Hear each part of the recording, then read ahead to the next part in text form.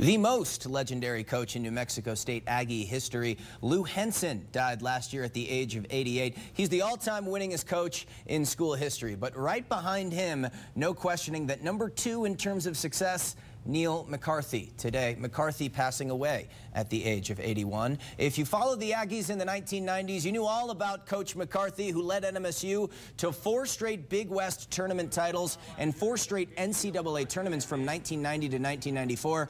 His best team was that 92 squad, which went all the way to the Sweet 16, which was the Aggies' deepest run in the tournament since that 1970 Final Four team coached by Lou Henson. Now, McCarthy is a member of New Mexico State's Hall of Fame for his efforts, but he was abruptly fired just weeks before the start of practice for the 97-98 season, with then athletic director Jim Paul citing that McCarthy prioritized basketball over academics. But today, I spoke with one of his former and one of his best players, that'd be William Benjamin, a part of that Sweet 16 team. And Benjamin's memories tell the opposite of what led to McCarthy's departure.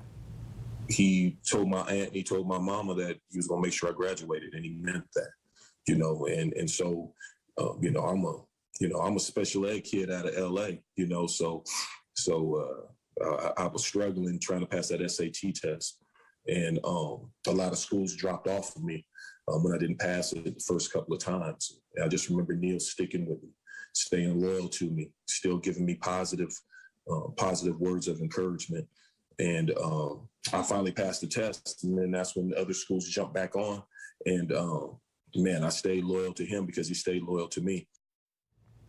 And of course, William Benjamin, now the head coach and educator himself at Las Cruces High School, a role he said McCarthy has played a valuable role in today.